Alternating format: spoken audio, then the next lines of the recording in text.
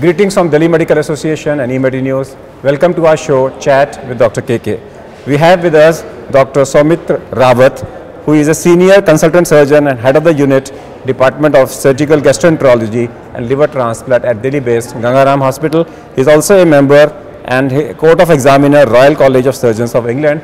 All his life he has been in UK and now he has come back to India to serve our motherland. Welcome to our show. Thank you very much, sir. Thank you. You are an expert in GI surgery, and when I go to GI surgery, more specifically to cancer, cancer GI surgery, and when I go to cancer, more towards a laparoscopic cancer surgery. Absolutely, sir.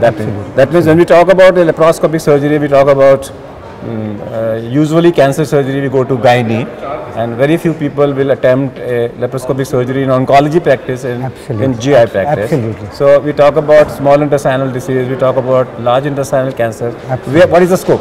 In the year 2013, which other patients should be referred to you? I think all the patients should be referred to me because we have started doing laparoscopic bowel surgery, especially in cancer in Gangaram Hospital. We have just done about 1 month ago after I've joined Gangaram just 2 months ago.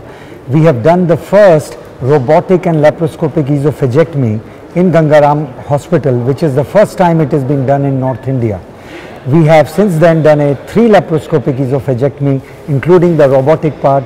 We have what about small intestinal GI surgery and large intestinal GI surgery? Yeah, absolutely. We have also done laparoscopic total gastrectomy. We have also done laparoscopic right hemicolectomy, laparoscopic abdominoperineal resection. Okay, recently we had that so-called gang rape victim which created news all over, and there was news that there was a rod put into the vagina and the vagina was ruptured and the intestine came out, the small intestine came out of the vagina, and which was later on total small intestine was removed. For the benefit of my readers, when you remove small intestine, what do you mean by that? Is it the whole intestine or a small portion is kept? Obviously, I don't know about the case. No, in general. I'm not talking about this case. In general, if the whole of the small intestine comes out, then patient needs to have a nutrition somehow.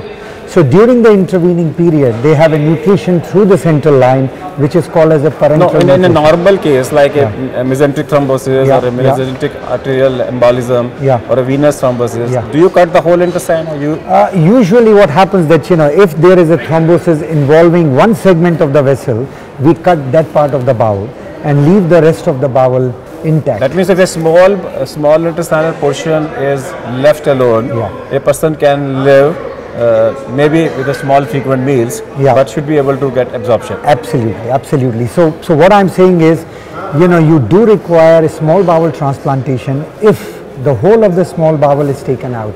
Okay, but when you have raised the point of a small bowel transplantation, it requires a cadaveric small intestine? Yeah, absolutely. But not obviously it cannot be a living donor, or somebody else can give a half of his small intestine? I think there is a lot of progress and research going on in England and in America. I think the way will go forward, then that a part of a living donor can also be taken up.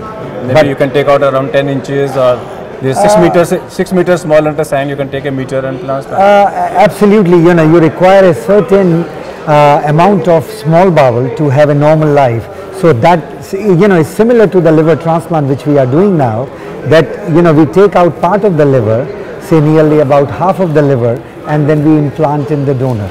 So the similar thing needs to be worked out in small bowel as well. But at the moment in India, it is the cadaveric small bowel. Okay. Anything new in the field of robotic GI surgery?